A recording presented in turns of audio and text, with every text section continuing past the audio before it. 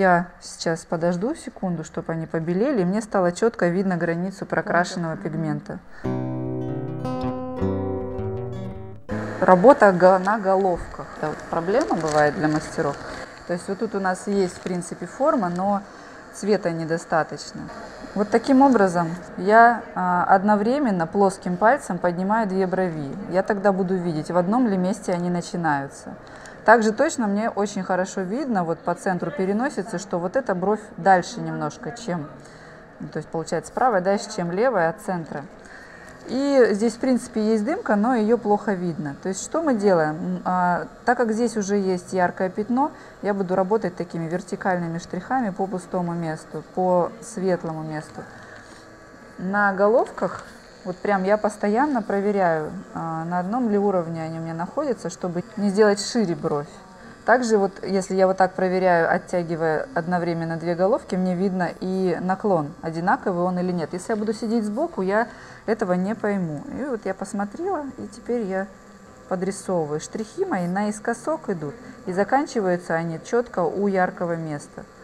Я делаю буквально штрихов 10-15 и протираю, смотрю, потому что это добавление цвета, чтобы не сделать ярче, потому что головки — это место такое воздушное и самое красивое в брови, на которое всегда падает взгляд собеседника. Здесь вот с этой стороны у нас даже волоски растут. Чтобы не создать контур ни в коем случае, я прям вот машу в воздухе, как практически тени на глазах. И потом, когда дотрагиваюсь до кожи, у меня остается серия точек. Ни в коем случае не глухой такой, полоса пигмента. То есть я рисую точками всегда.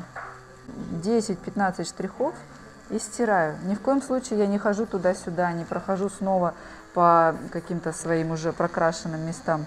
Иначе есть риск, что я усилю уже и без того яркие места.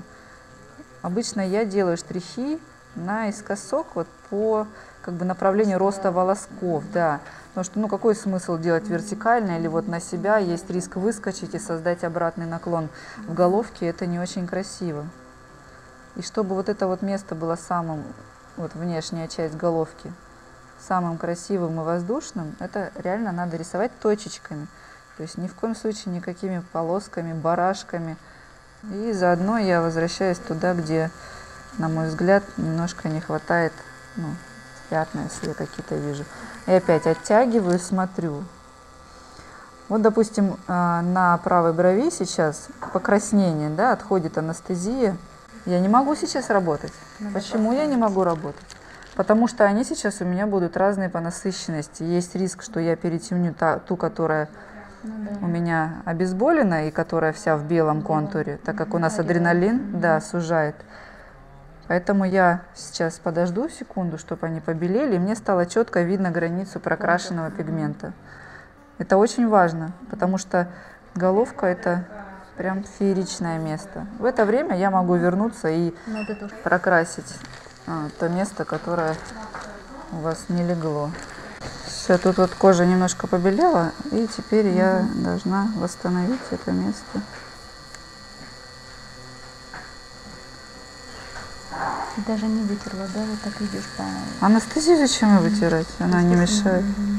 Вот таким образом вы должны штриховать головки. То есть получается, так как она идет вот здесь вот на такой мягкий поворот, я не могу делать вот прям четко одинаковый штрих. Когда такой штрих делают, получается как трубочки головки, либо как квадраты. Поэтому чем ближе вот к этому уголку, тем короче мой штрих.